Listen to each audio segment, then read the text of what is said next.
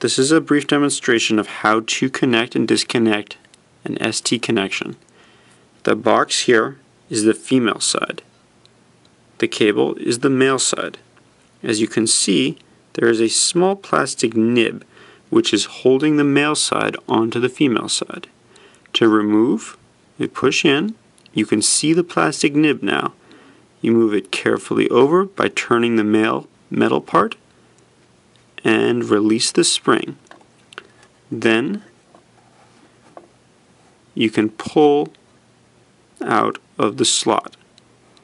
As you can see, the male nib is visible if I turn slightly, and the male nib needs to slide right into that slot.